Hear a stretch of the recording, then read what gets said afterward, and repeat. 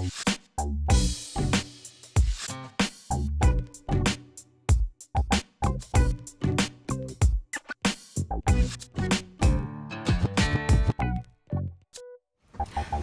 I'm Cherie with the Mobile Internet Resource Center, and today we are taking a look at Verizon's new HumX.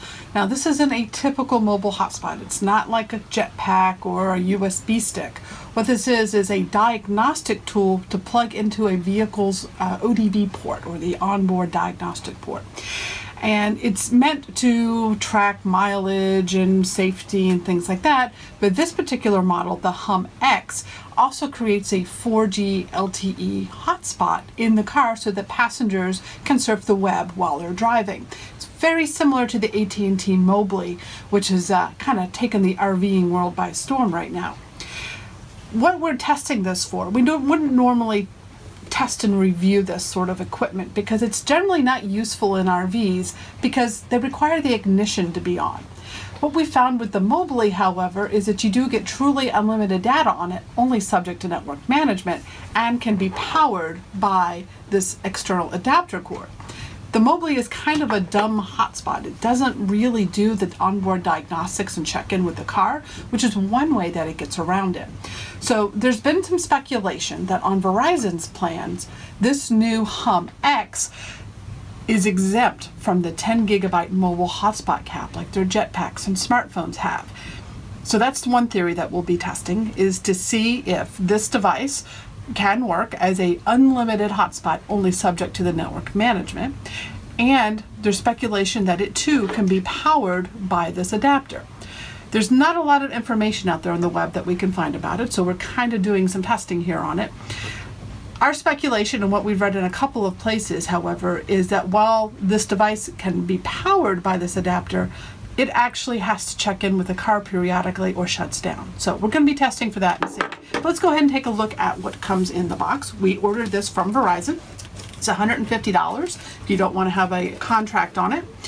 And then it cost the typical $20 a month to add on to your Verizon Unlimited plan. Plus, there's a $5 per month hum fee, and that goes for the diagnostic monitoring.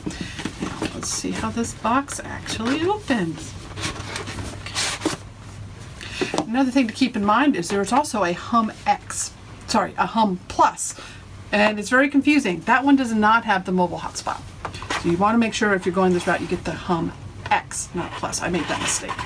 Okay, so the first thing it comes with, this is some sort of thing that you talk to your car with. The speakerphone. Speakerphone. Okay. Totally useless for what we're trying to do. Let's see. You can make phone calls. Who makes phone calls? Okay.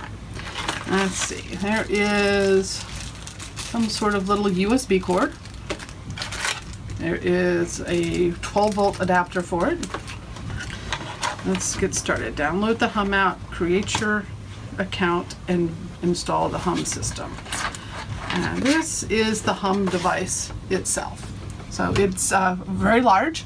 There's been some reviews on this online that it's too large to fit in some vehicles. So I'm even curious to see if it would fit in our Mini Coopers, which we had to sign up for it with.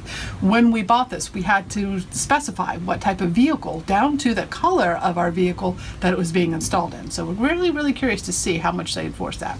But these are the ODB connector ports. So that is what we're hoping will fit right into this adapter, which it does, and that it can be powered that way. But it'll be interesting to see if we can get around the activation and keep it actually powered and using that way, and if it's also subject to the 10 gigabyte hotspot cap. So there's a lot of unknowns with this. We'll report back later on what we find. So we've been using the Hum hard for the last few days, trying to understand what it's capable of. And we've got a little bit of good news, bad news, and unconfirmed news. So first off, we discovered there is absolutely no way to get a SIM card out of this. It is a completely locked device. And then we were trying to figure out, can we use it with this power supply that would work with the Mobley? And though it connects and it will power up and get a signal, there is absolutely no way to connect to the Hum's control panel when it's powered on like this to change its settings. You will see its Wi-Fi network, and you can get online at first, the very first time we tried it. and you could surf a little bit until it times out. It's very aggressive about shutting itself down. After just a few minutes of use, it will shut itself down because it can't find a car to talk to. So we took it out to our car, and then it pairs with the car and actually locks to the car's VIN number.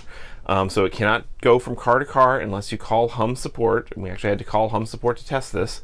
And once it locks to a car's VIN number, you cannot power it off this power supply at all. So essentially the Hum is absolutely useless other than in a powered on car or other supported vehicle. So not useful off this power supply at all. Now, the other big question people have is, can you actually use more than the Verizon's 10 gigabyte limit? So we've been streaming in the car like crazy and managed to use, we burned through 12 gigabytes in just 2 days, and it did not slow down for us at all. But on Verizon's dashboard, they are showing a 10 gigabyte cap for mobile hotspot usage. It's just not counting that data yet. And we've tested, our smartphones are not counting that data yet either. So potentially in the very near future, Verizon will be enforcing a 10 gigabyte cap. It's kind of unconfirmed whether the Hum is going to be part of that or not, but for the moment, use all the data you want. But who wants to use data only while they're in the car? The one place where the Hum can be useful is if you are in the car or in your RV a lot and you just need that connection to keep the kids entertained in the back seat or keep your navigator busy streaming Netflix. And it seems to work really great for that.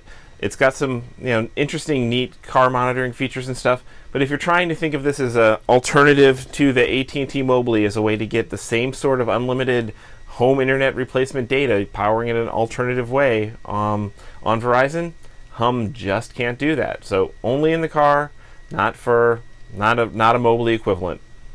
Bummer.